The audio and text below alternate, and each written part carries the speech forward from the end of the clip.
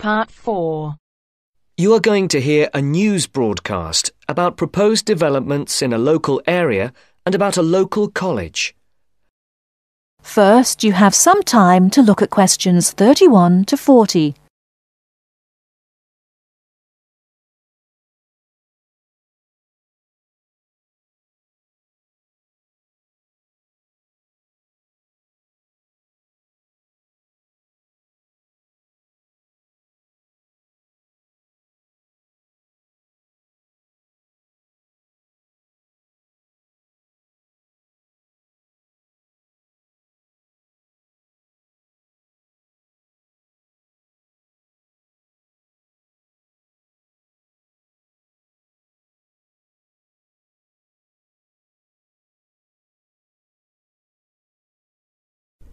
Now listen carefully and answer questions 31 to 40.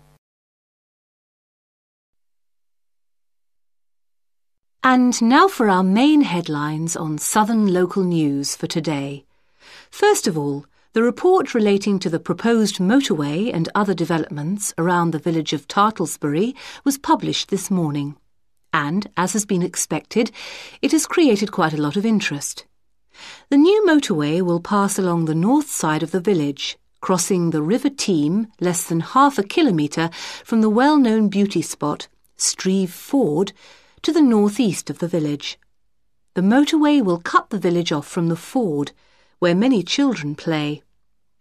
But that is not the end of it. There are also plans to build 1,000 houses on farmland west of the village. And on top of that, there are proposals to build an industrial estate for new technology companies on the site of the old steelworks on the edge of the village. A news centre with a swimming pool and a very wide range of sports facilities and a large supermarket with other shops are also planned next to the housing estate. Mr. Jones, a local farmer we spoke to early today, is strongly against the plans. But the local council is pushing for them to be adopted in full. They say that new housing is needed in the area and that it is an opportunity to take advantage of government grants for setting up new technology developments. The mayor, Mr. Funn, says, "We must make every effort to do our part for the economy of the country and for the local people. This is a golden opportunity to put Tartlesbury on the map." Reactions to Mr. Funn's comments have been quick to come. Surprisingly, when we contacted the spokesman of the local conservation group, he was very much for the planned developments. But not all the local groups support the scheme. And, unlike the mayor, the local MP, Mrs. Wright, is very much against the planned developments. Mr. Khan, a local shopkeeper, had this to say: "People are absolutely horrified at what is being proposed here. This is just a chance for some people to make money quickly. But I can assure you that if they think that local people are going to be a walkover, they have another think coming.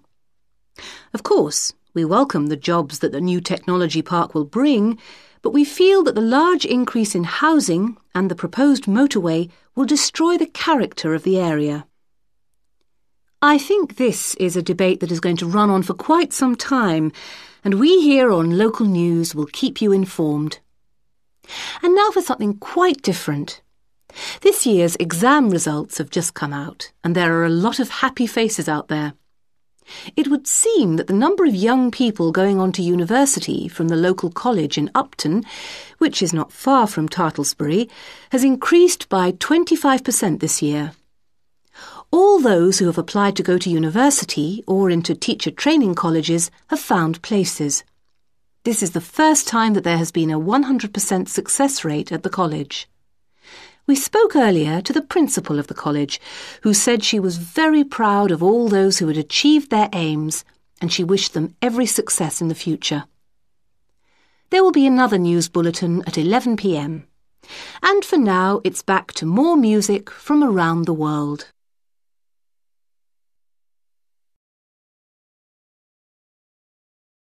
That is the end of Part 4.